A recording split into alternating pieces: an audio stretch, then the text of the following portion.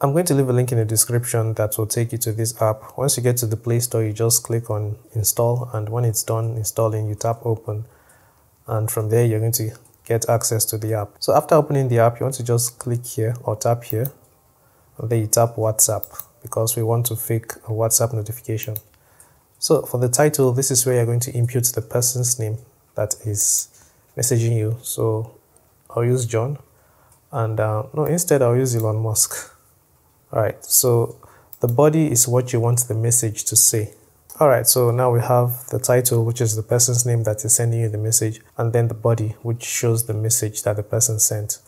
Okay, so you have two options now. You can either schedule the message to show when you want. So it is currently 12:33, so I can maybe just go for 12:34. This is not 12. Alright, 12:34. And if I tap schedule, then when it's 12:34, the message is going to show up. But I don't have that kind of patience, especially over things I can control. So I'll just tap test, and you see it shows the message. And even if I swipe down, you see the message is still there. You can tap reply or mark as read. So that's how you do it. If you found the video helpful, please give it a like, subscribe for more videos like this, and yeah, I'll be seeing you in the next video. Take care and bye-bye.